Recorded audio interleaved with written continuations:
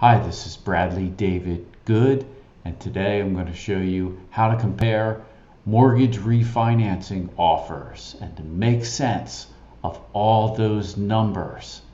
And I'll give you a free download in the link below of a spreadsheet that you can just plug in simple numbers, and I'll show you how to use it and to compare the different loans that you're shopping.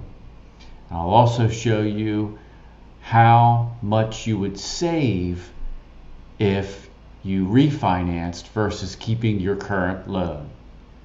Here we go. All right, the first thing you're going to want to do is type shop mortgage refinancing rates into your search engine. I went to bank rate and filled out a bunch of applications there.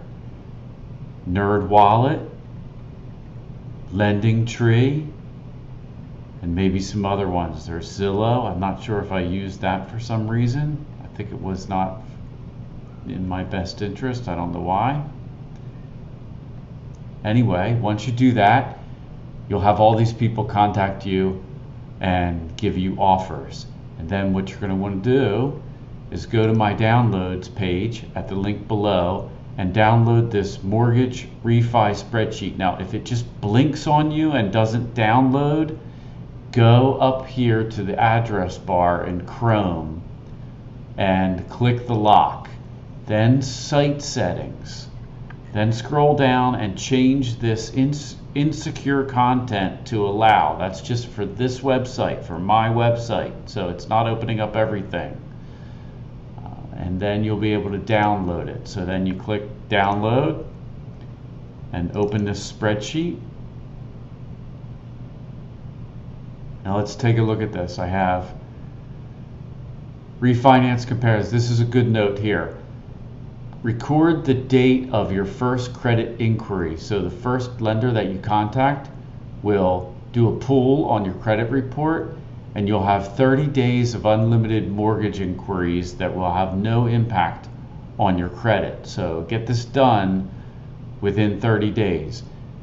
Some of the lenders, this is one of the tools they will use. They will imply or try to imply that too many pulls on your credit report will damage your credit. This is not true. I think for everyone it's 30 days, and so I would not worry about that. And so the other advice I would give is to deal with the person you least expect to sign with first, because you're going to learn a lot from that person and you'll want that knowledge and experience to deal with all the rest.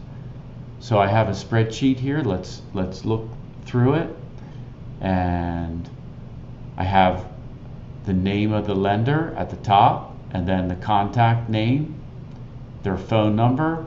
I have a block for questions to ask, so you can keep in there what you want to ask them the next time you talk to them, and then notes on what you already talked to with them. And then the important stuff is here. So is it an FHA or conventional loan, a fixed or an ARM? ARM is not something you should be looking at in this environment because there's such low interest rates that I think the only thing you should be considering is a 15-year really fixed rate. The difference between a 15-year fixed and an ARM is so little that most lenders are not even selling the ARMs. When interest rates are really high, ARMs make more sense if you're going to get out of the loan early.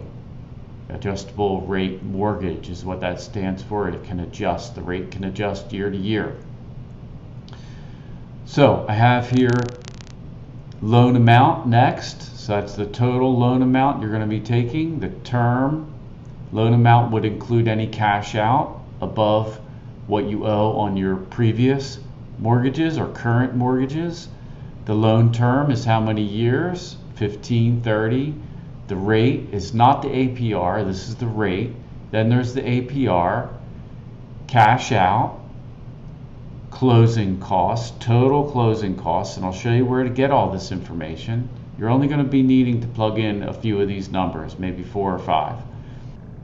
So once you are contacted by the lenders, you're going to want to ask them for a loan estimate, and you'll get these PDFs. And some of them will tell you that you need to pay them something, or you need to lock in with something with them before you get this. Don't pay any attention to that. Tell them that you need a loan estimate. Some of them will give you a link to a website, and you'll have to sign that you're receiving electronic documents, but don't continue with the signature into where you lock in. There's a way usually to just sign that you're receiving these documents and then get to the loan estimate and don't continue with anything else. So these loan estimates are, for the most part, they all look very similar like this and tell you all the key things to the loan, and this is how you get the numbers for the spreadsheet. So you get your loan amount here, your interest rate, and then you notice that I had the APR also. That's down here on the 3rd page usually. And then you have your monthly principal and interest, which is calculated in my spreadsheet, but this is good to be able to look at what it is in here and verify that the spreadsheet got it correctly. Then you have your estimated escrow here. This is your taxes and homeowner's insurance and your estimated monthly payment. Then here's where you get your total closing costs and your cash out, if you're getting cash out.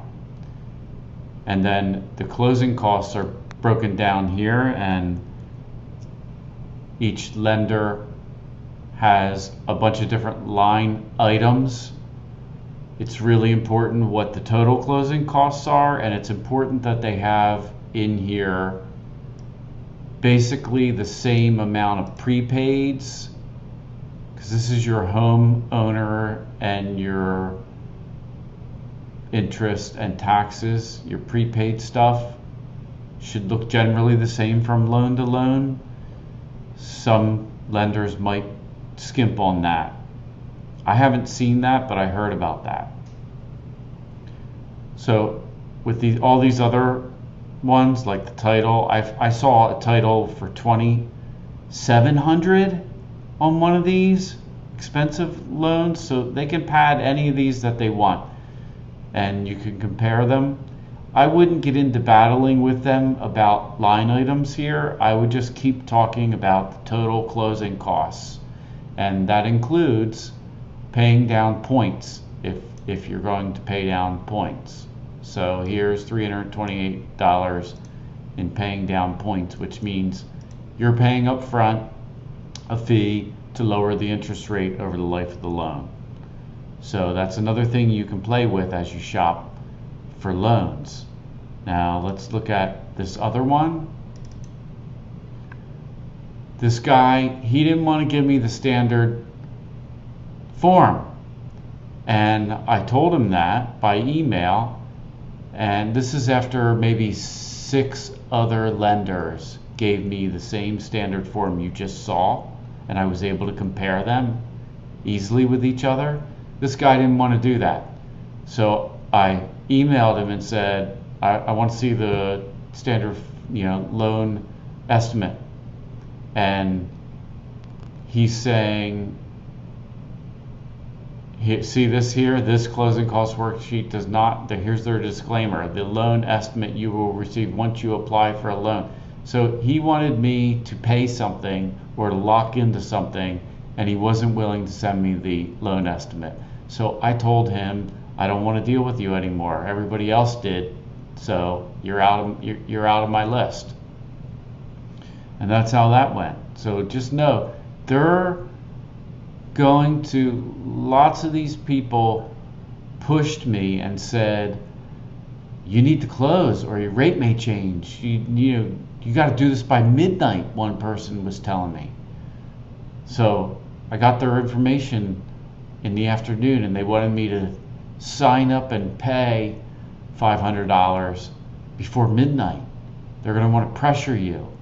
But rates don't change that often, And rates, I don't think, are going to change and go up very soon, especially before the end of the year. So just keep that in mind. I wouldn't start this shopping process at a time when rates are going to change. I would do it when you're not worried about it and you have 30 days. You may have, if you go longer than a few days, you may have to ask people to give you a new one of these loan estimates.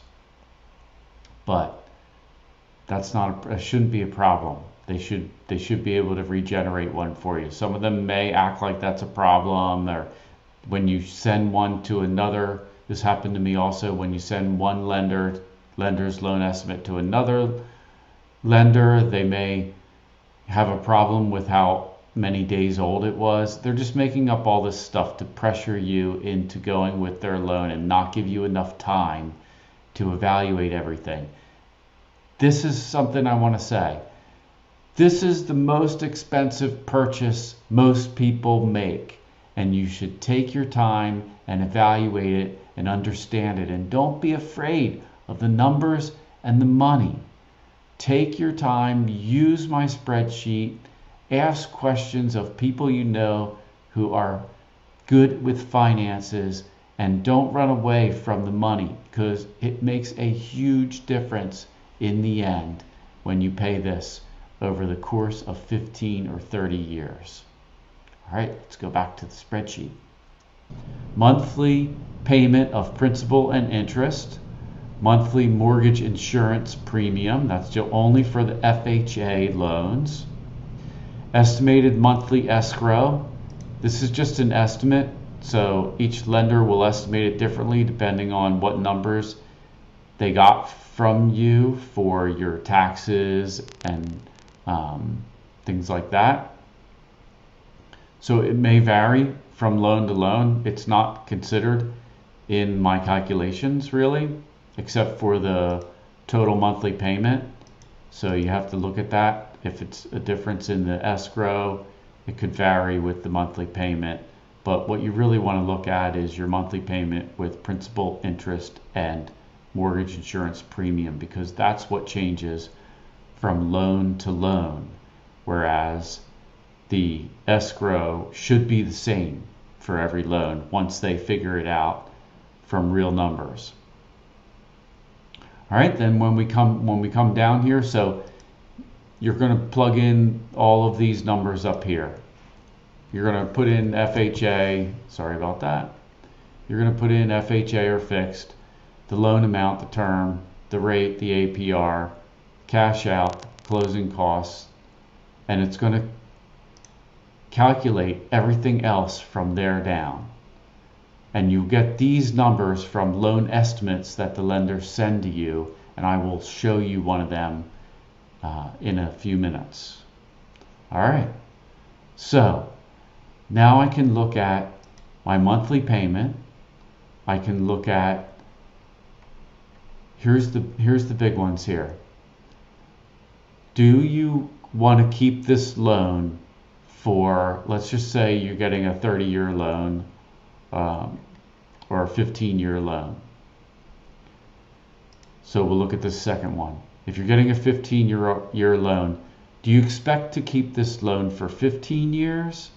Or do you expect that you may refinance in 1 year for some reason? For me, I have a couple things on my credit that makes me a medium credit right now. I have good credit but not excellent credit. So I plan on refinancing, most likely. If rates are better and the deal is better and it makes sense, I'll use a spreadsheet 2 years from now, because these things will fall off my credit report in 2 years and I'll have excellent credit. So you can look at I have these costs here, this real cost of the loan, and I'll explain that in a minute, but I have them at 1 year, 2 year, 5 year, and 10 year. And you could calculate the 15 year or the 30 year by using these same formulas if you like. But what happens is, once you see the trend of where it's going in 10 years, you'll be able to compare the loans, and you really won't need to know what the other amounts are at the end of the loan unless you really want to. You'll be able to choose your loan. So let's look at these numbers. This first number is the 1 year total principal and interest. So this is 12 payments or 1 year of the principal and interest, which in this case is $1163, and the mortgage insurance premium if it's FHA, $185 here. So 12 months of that, and then closing costs, total closing costs, which in this case was $12,925. This is the least desired loan that I started with. And this guy was not someone I would want to deal with at all. He became actually old school, sales, confusing, talking about everything but the real numbers, refused to send me real loan estimates that I wanted in the end. So I stopped talking to him. But it was good to start out with him, and his is by far the highest priced loan I think that I saw. And so yeah, I think it was. So if you look down here, the total closing cost $12,925. So we're going to add I'm trying to figure out in 12 months how much is this loan going to cost you. So it's going to cost you the total closing cost when you sign the papers on this loan, plus every payment that you make for 12 months, principal and interest. We don't care about your escrow to your taxes and your home insurance, because that's going to be the same for any loan. So we're not even considering that. And then when we add up the total closing costs and 12 monthly payments of principal and interest and mortgage insurance premium if you go FHA, let's talk about FHA for 1 second. That would be to get a lower rate, or if you have not so great credit. But I had good credit, and it was more advantageous for me to go with the 15-year fixed conventional than FHA, because I'm not paying mortgage insurance premium on that loan, and the rate is actually lower most cases. But I have a higher payment because it's a 15-year loan. But the benefit of that is that you pay less interest over the loan, and you pay more into your principal, which pays off your loan balance quicker. So you owe less on the loan quicker. In every payment, you're paying more to the real price of the loan to get your loan down. All right, so we take the total closing costs plus 12 monthly payments minus, and here's the key, minus how much you're paying into the principal, because that money's really coming back to you. Because if you go sell your house or you go refinance again at that 1 year mark, you are going to owe less on the property. So that money we're going to subtract out of your payments and your closing costs. So closing costs plus payments minus principal paid total. So total payments and closing costs on this first loan in 1 year is $29,000. Principal paid is $6,000. The ratio between principal paid and the cost, which would be $6,000 to $29,000, is 21%. So I'm only paying 21% into my principal on that loan. Now, if you look at this 15-year loan, and so my total cost on that loan is $29,000 minus 62, right? So that gives me $22,902. So I'm only paying 21% down, okay? And it costs me $22,000. I'm only paying $6,000 down in the principal on that loan in 1 year.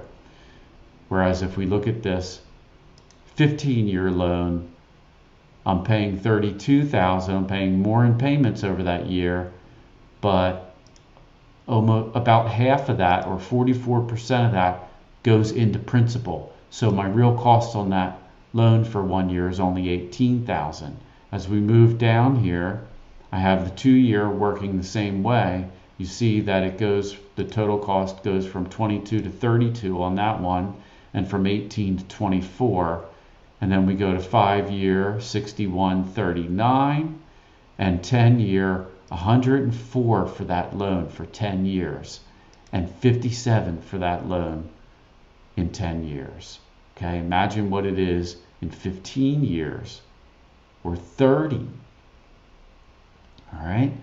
So then I went across here, and you can see I contacted as many lenders as I could for a while, and including on these websites also include your current mortgage lender and your current bank that you use, or even other banks that you know of that you like. So that's what I did, and you can see across here some of them I made notes. Some of them dropped off, and they never really followed up on me that well, or I just stopped following up on them because I was narrowing it down. And then what I did was, with some of them, I sent their offers to the other ones and back and forth like that, so that they worked against each other. But my best ones I highlighted, or have a light green background here, so I'm going to hide these other cells and show you the 3 green ones.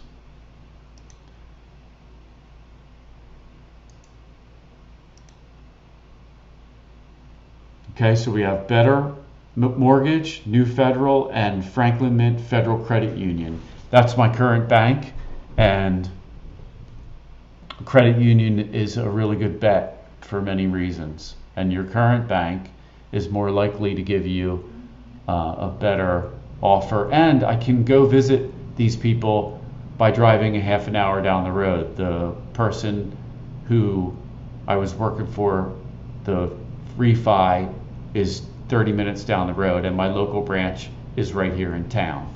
So there's benefits to working with your own bank.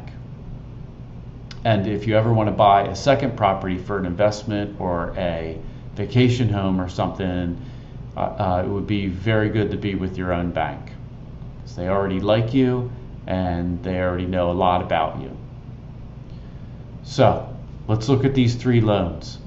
We have this first one. The total loan amount is $280, and that's because I owe about $200 on my current mortgages. So you can see here I have a current primary loan. It was original amount of $204 and $48. I currently owe $160 on this first one and $40 on this second one. So you can see even here with this 7.79% interest rate, I started out with $48,000 in 2009, and I've only paid down $8,000 of it. It's really difficult to pay down a loan that's a 30-year loan until you get to the end of the loan. You pay a lot, and we'll look at this tab in a few minutes. But let's stay here for now. So my loan amount is $280 on these first 2, and that's because I need to pay off $200 that I owe on these other loans, and then I get cash out, and I have to cover my closing costs. So the cash out on this first one, so my rate is 2.625 on this first one, 3 on the second one, and 2.875 on the last one.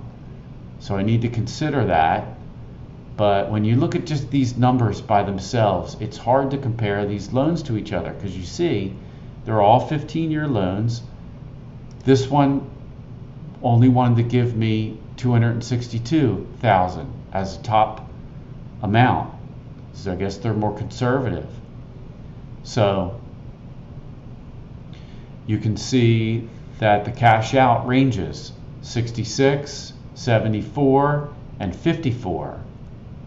And the total closing cost ranges 12, 5.5, and 7.7. And so the monthly payment for principal interest is $18.84, $19.34, $17.97. So these are all things you're going to want to consider. But I would say the most important thing is these dark blue boxes down here. So as excuse me, and you see the escrow, they were estimating different prices here. So I really can't go by this payment here. I need to really compare these payments and just know that my real payment's going to be, $300 more than that a month to cover my taxes and homeowners insurance. But it would be the same for each loan for this line.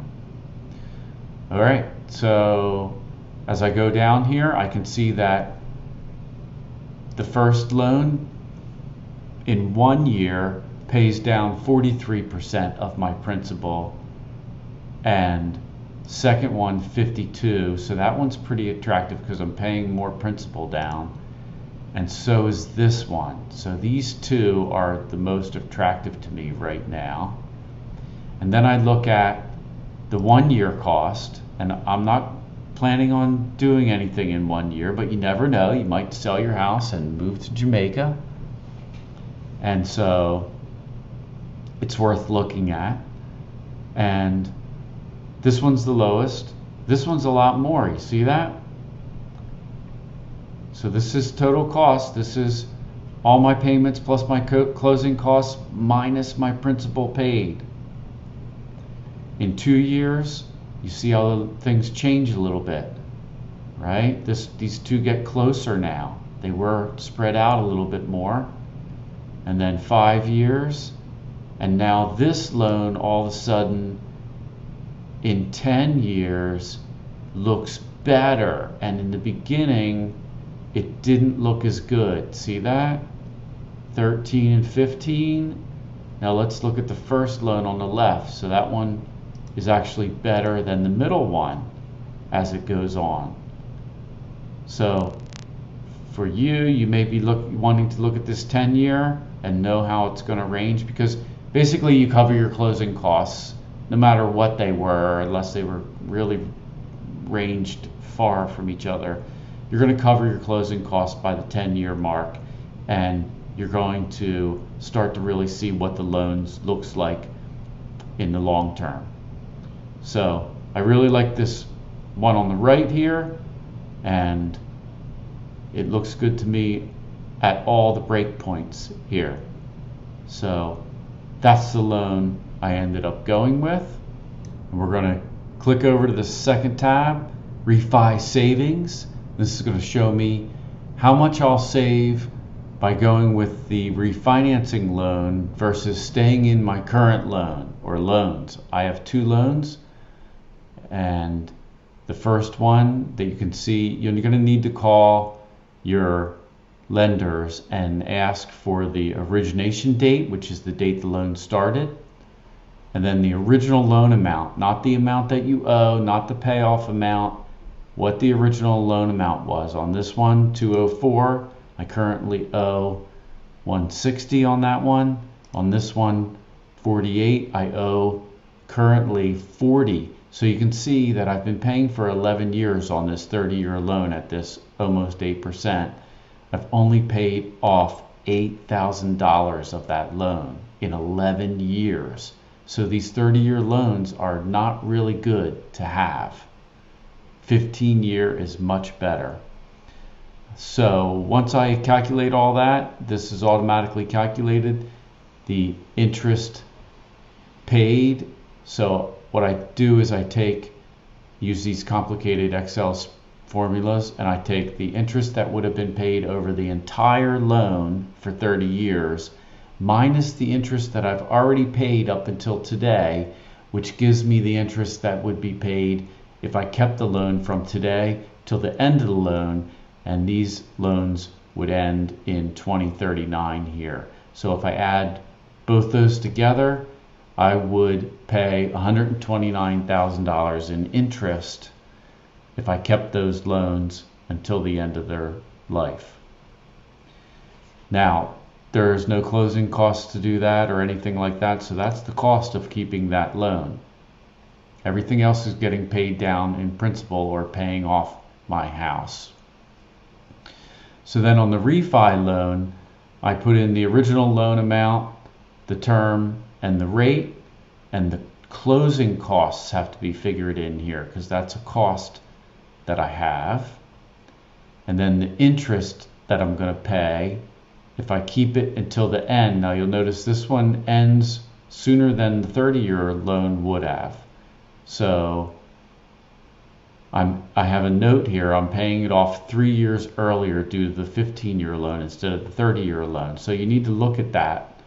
When would your original loan have been paid off versus the other one? And that's part of your decision. So I take this 129 minus my closing costs minus my interest paid on the new loan, and I come up with this savings of $60,000 over the course of the next 15 years. I will save that money with this new loan. And that's how I made my decision on this loan, and I hope this makes it a lot easier for you. If you have any questions, let me know. If you think there's anything else to add to these spreadsheets, let me know, and have a great day.